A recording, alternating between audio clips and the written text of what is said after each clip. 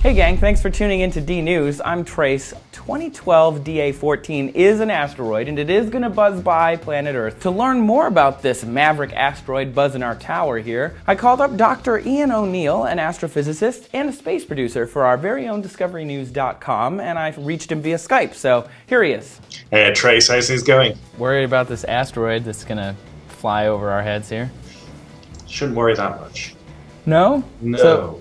Well, why not? Why shouldn't I worry? Well, for a start, this thing is going to be flying along at quite a steady pace, around about 17,000 miles an hour. But fortunately, it's not going to make a closer approach than 17,000 miles out. So that seems pretty far away. Well, if you imagine like a golf course and you shot your ball across to the green and it landed next to the hole, it would literally be skipping off the edge of the hole. So it's close on cosmological scales. But for us personally, we're fine. It's not going to hit us. But it is really, really close, and it's a bit of a rough reminder by the cosmos that we're not alone out. Yeah, so how can it get so close? Doesn't our gravity want to like grab it and pull it in?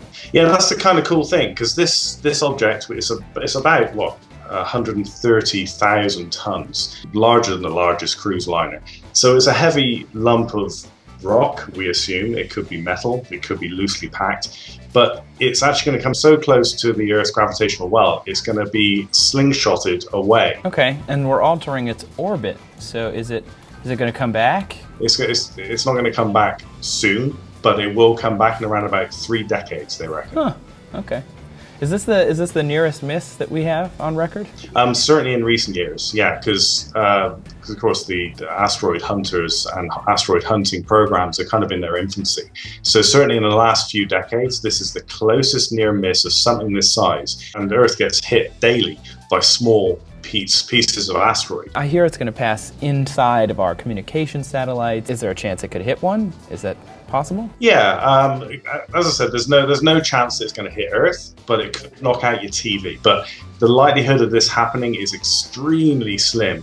Okay, so since it's not going to hit us and it's not going to take out our television, what are we doing? Well, this is the cool thing. I mean, once you get over the terrifying aspect that there are big, huge space rocks out there, you've got scientists that are getting very excited because we're being given an opportunity, a scientific opportunity to actually see one of these things in its natural environment. And it's going to come so close that we're going to be able to see it with a moderate-sized telescope or just a basic pair of binoculars.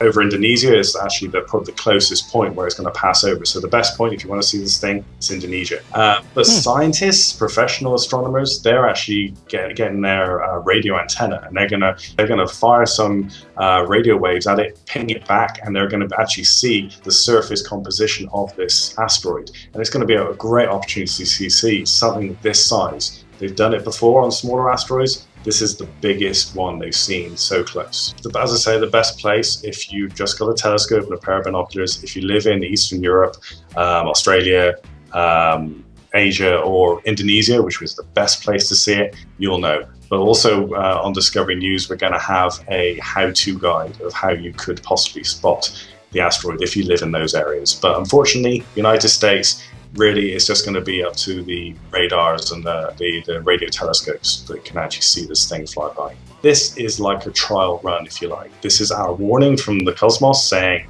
look, there's these things out here. There's a lot more of us than you actually know of right now. You really better get back into space and form some sort of space infrastructure so you can protect mankind and the planet later on. So thanks a lot for talking to me, Dr. Ian O'Neill, everyone. You can find him on Twitter at AstroEngine.